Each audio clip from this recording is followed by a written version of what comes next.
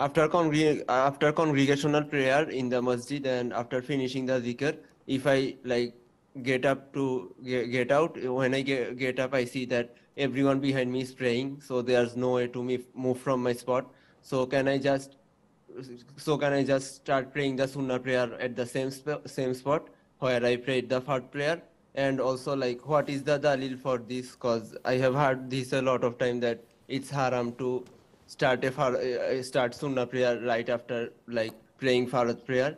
But like I have never heard of any dalil for this. Can you please mention the evidence? Jazakallahu khairan. Wajazak. There are a number of hadiths. The most famous one is the hadith of Muawiyah ibn Abi Sufyan, may Allah be pleased with him and with his father, where the Prophet ﷺ prohibited people from offering their sunnah prayer after the fard, specifically the Friday, until they speak to someone else or change their position.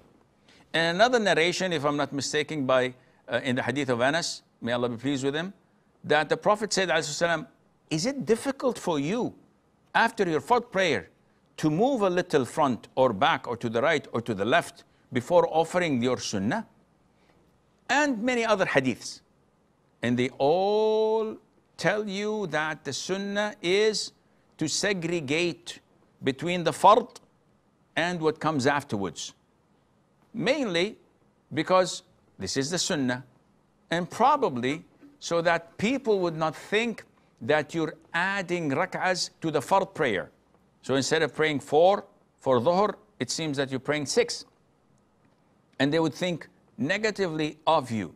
So this is an authentic issue, that you have to change your position or speak. So if there is someone next to you, just say him, Assalamu alaikum. He says, Alaikum salam. You can stand in your position and pray without a problem, inshallah.